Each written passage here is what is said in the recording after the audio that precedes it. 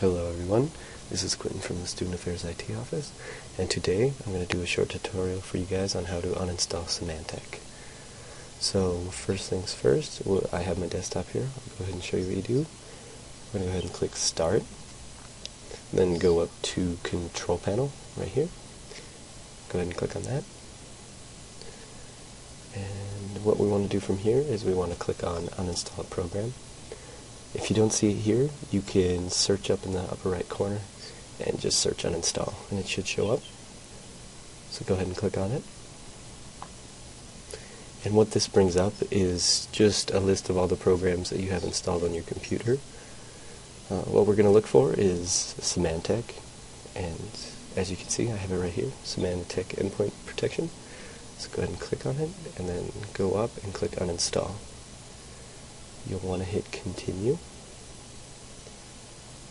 and then yes, and this is just asking for your approval on whether or not you want to get rid of it, so go ahead and do that.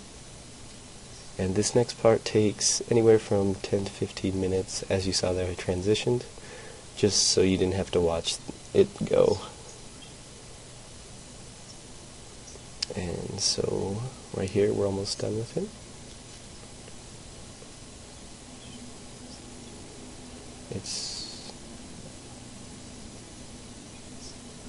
It'll ask you if you want to restart your computer once it's done. Go ahead and click yes. And so I'm going to go ahead and transition again here after I restarted. So as you see here, I've restarted my computer. We're going to go back into Control Panel again here, and then back into Uninstall a Program. And why we're doing this is we're going to make sure Symantec is actually gone, and we're also going to look for a program that Symantec uses to update, and that is called Live Update. And so first, let's go ahead and see if Symantec is still here, which it is not, so Symantec is uninstalled. So now we'll go ahead and scroll up and see if Live Update here is here. And Live Update isn't here either.